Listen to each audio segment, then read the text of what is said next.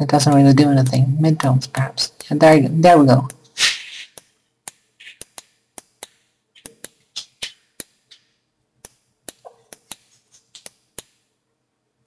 Just to set the highlight a bit. Now we can make this kind of extreme to make sure that we got what we're looking for. And when we're done, we can lower the opacity to make it less extreme. Something like this. Now we also need to make the lips a lot darker, so we use the burn tool and paint over the lips. And then you need to do this quite a few times to really get a result.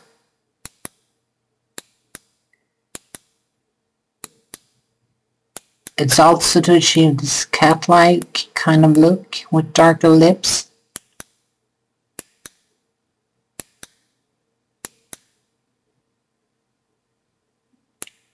Something like that. Much better. You can also do this on top of the eyes to make these parts fill in a bit more darker.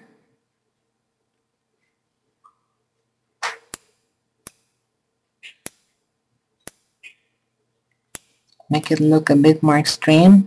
And while we're at it, we might as well use the sharpen tool. You can do that on top of the eyes to make them pop out a bit more. And also on top of the eyelids and these parts. I like that. Much better.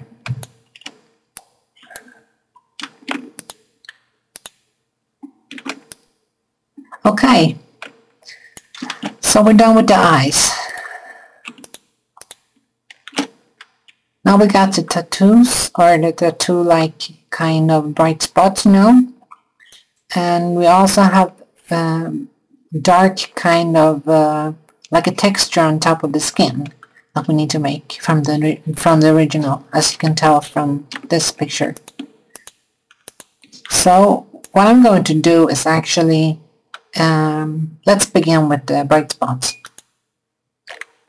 We need to make a new layer.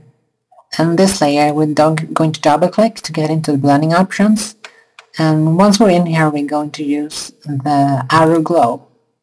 Set this to white. The opacity can be quite low, I think. And the spread should be a couple of pixels, and then the size should be like 10 pixels. Or such. Now we're going to paint with a really small brush here. It should be like just a couple of pixels wide. And it should be white, of course. And the hardness should be set to 0. Now I had this outer glow that it's way too big, so we're going to set it a lot less big. We should start out with something fairly extreme.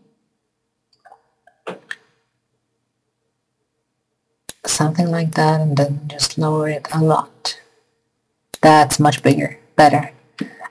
So let's continue.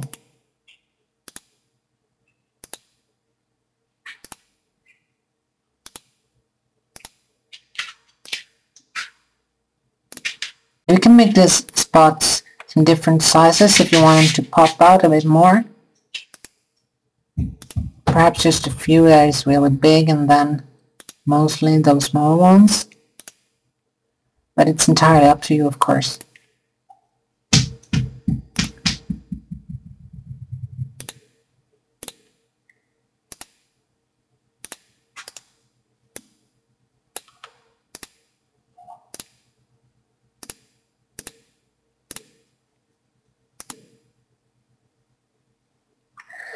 Once we're done with that, we're going to make those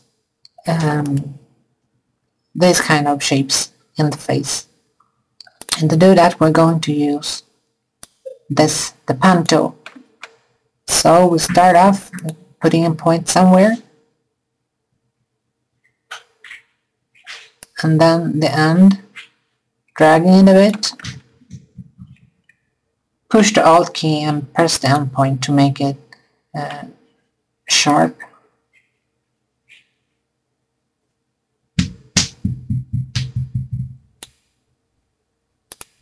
Like that. Now this shape is going all wide, but that doesn't matter much, right? Because we're going to edit it in the end anyway, so just let it be for now.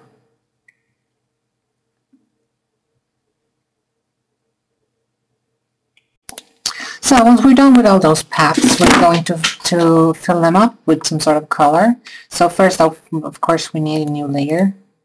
And we fill this layer from the path by holding Control and clicking it. We gain a selection from the paths, and then go back to layer, select a new layer, and just fill it with black by holding Alt and pressing backspace. And now we get this black color, and it's all over the place, and not covering the face as we wanted to. So we're going to make a mask first off. By gaining the selection from the hue saturation that we use to color the face. So we hold down Control and click on this mask, so we get the selection. And then with the new layer selected, press this to add a layer mask. Now as you can tell, the shapes are only covering the face, but also some parts of the hair that we don't want it to cover. So what we're going to do is actually use the brush again, with the mask selected, make a brush that is fairly small, set the hardness to 0, and lower the opacity to like below 20%, and then start painting it with black.